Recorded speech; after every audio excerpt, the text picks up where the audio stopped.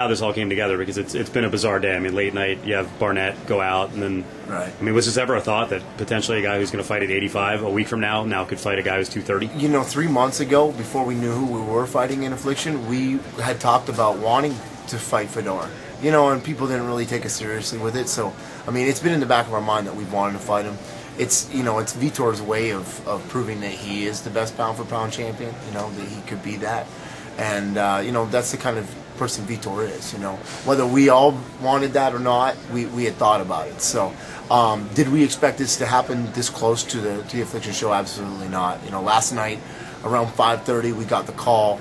We had heard that Josh had popped for steroids. Mm-hmm. And we were the first one in line to step up to that fight. I think that Tom Atencio knew through talking to me in the past that we would definitely want to take that fight if it ever came about. So, you know, of course, Vitor came to myself and Randy Couture, Ray Seffel, and said, you know, the opportunity is there. What do we think? And we all said, absolutely. You know, it's a no-lose situation for Vitor as far as we're concerned. And, you know, Fedor's the one who's got everything to lose if he loses to Vitor. You know, and really we feel that the only problem that we're going to have to deal with is the size difference, you know, and I really think that the kink that's in Fedor's armor is what Vitor's best at. That's boxing and speed.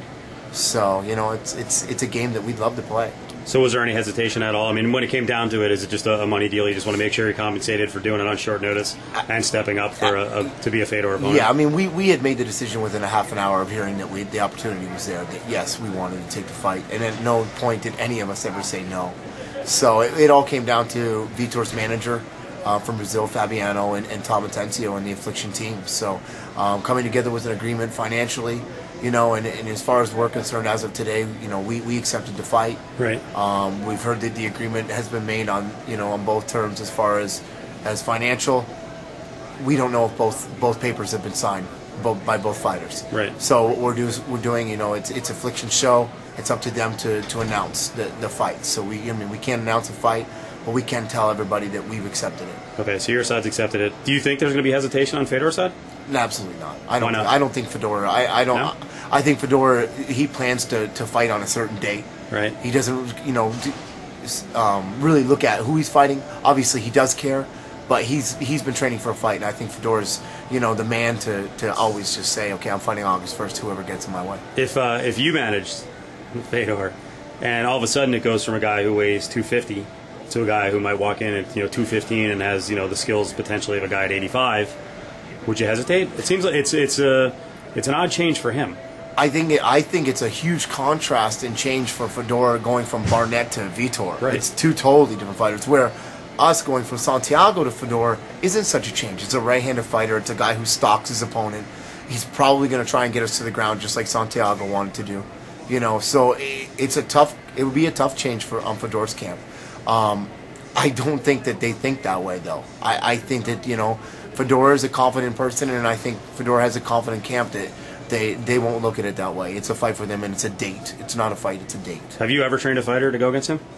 Never. My first time. This is as big as an opportunity as for Fedor-Belfort. I feel it's as big an opportunity for me. This is the biggest fight of my life, too. I mean, you've talked about the excitement of potentially getting the game plan against someone like Anderson Silva. Is this the same level? Absolutely. You know, I mean, the same level in the way that, you know, people are looking at them as unbeatable fighters. I think Fedor is a more consistent fighter than Anderson Silva, and it's a bigger win for us if we beat Fedor. So problem areas if Vitor is to get into trouble in this fight, is it if it goes to the ground? I know he's an excellent ground fighter, but from a size standpoint, can he survive on the bottom? Is that the one really dangerous area? That's the most dangerous. You know, Fedor on top of us. We all know that his ground and pound is amazing, and he's very good at using his weight. I mean, he's held down guys like Nogueira before, or you know, consistently pretty close to his size. Mm-hmm. So that's where we're going to have to be careful. You know, but do we think that he can get us there? I think that Vitor is too fast for him. And as far as getting stung, I mean, we're prepared to go the distance. You know, we're not expecting this to be as quick a fight as Matt Lindland was. We knew that was going to be a fairly quick fight. Right. And we're prepared to go the distance for this one. So giving up on that size, you have to be prepared for that. So what can people learn off of the Fedor-Arlovsky fight? What did Arlovsky do on the feet that you can learn from? Well, I mean, that's really showed a lot of the kink in Fedor's armor. Whether Fedor believes it or not, he doesn't deal well with speed, and he doesn't deal well with getting hit. You know, he has to shuck the punch off before he comes back with his own. So, and the fact that he doesn't move very quick, He moves well. He's very balanced, but he doesn't move quick. It's going to be hard for him to keep up to Vitor's pace. You sound pretty confident. I sound excited. All right. Excited. All right. And what's Vitor's mindset? I mean, he didn't hesitate at all. He's the same way I am right now. We're just real excited to be there and be able to give him that opportunity. You know, we thank Affliction for offering it to us and for thinking of us first. And we can't wait until Afflictions, you know, puts it up on all the websites and in all the news forums, you know, to go. So, you know, I think the answer on this one's obvious, but I'll let you answer it.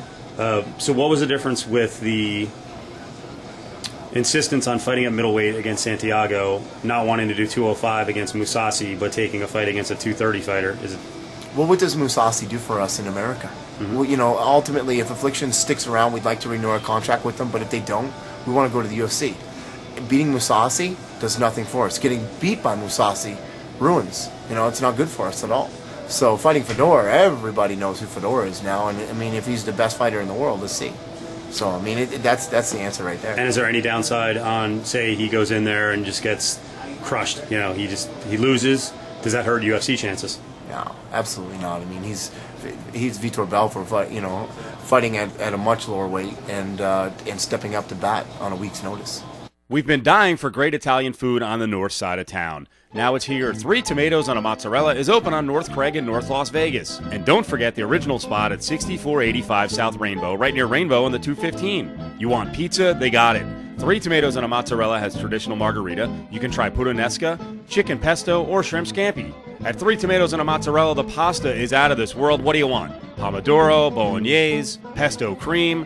You throw in the meatballs, the chicken, the pepperoni, anything you like. And don't forget, both 3 Tomatoes and a Mozzarella have a full bar. Plus, there's happy hour 7 days a week, from 4 to 7 and 10 to midnight. Your second drink is always $1. And the craziest karaoke in town on Friday and Saturday nights starts at 10 and the bars are open until 2. If you love Italian food and a nice atmosphere, it's 3 Tomatoes and a Mozzarella on the north side of the valley at 945 West Craig, or head to the south, 6485 South Rainbow near the 215. It's 3 Tomatoes and a Mozzarella.